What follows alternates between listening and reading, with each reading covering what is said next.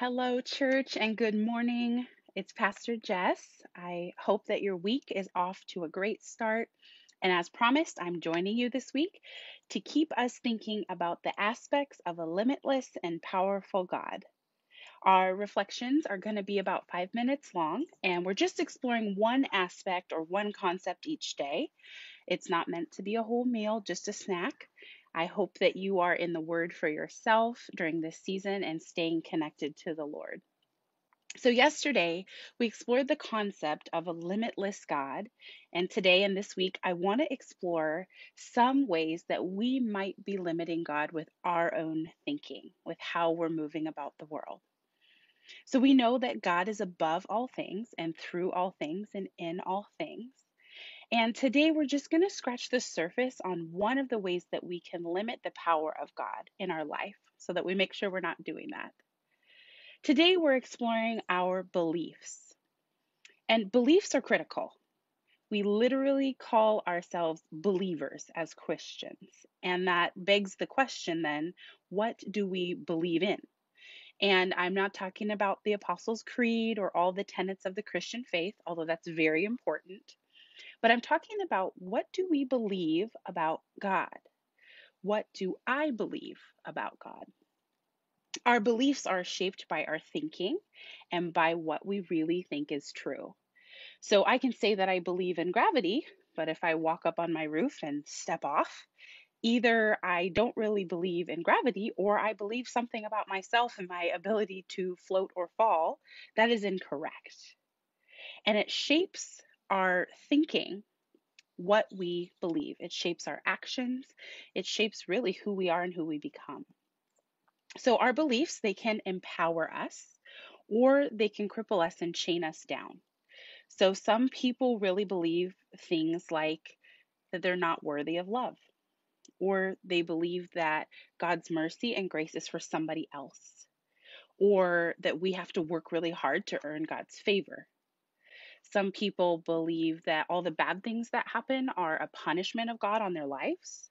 And some people believe that God doesn't care at all about their sin or how they live their lives. Some people also think that all God sees in them is their sin or their mistakes or the ways that they've messed up. And so, depending on what you believe, you're going to label and describe God differently. If you believe that the Bible is without error and it's the story of a king and his children, then you're going to read it very differently than if you feel it's a human book of stories that's just to help us be good people. Philippians 4:13 says, "I can do all things through him who strengthens me." And so I ask myself, do I really believe that? And I think sometimes we break up that verse, or I break up that verse incorrectly, and I say to myself, I can do all things, period. And let me tell you that that second half of the verse makes all the difference. Especially in times of trouble, we want to get self reliant and we hoard and we store things away and we say, I can do things myself. Or we hide and we scheme because we think we can do all things by ourselves. We kind of want to push on the limits of ourselves where we're not sleeping right or eating right or filling ourselves with things of the Lord because we believe I can do all things. Now, right now is a great time to explore what we really believe about God and about ourselves.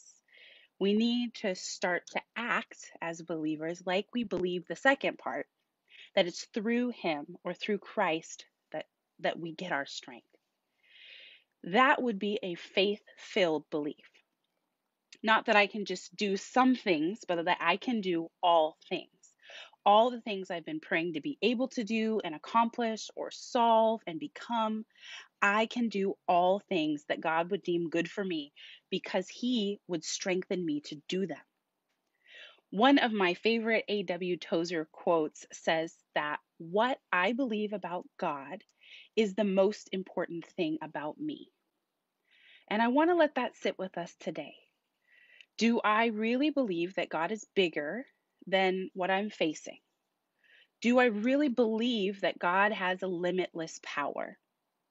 Do I believe that I have access to that power? And so our link question today is, what do you believe about God? What do you believe about God? And I want you to write it down, and I want you to think on it, and I want you to ask Him. Don't try for the church answer or the Sunday school one either.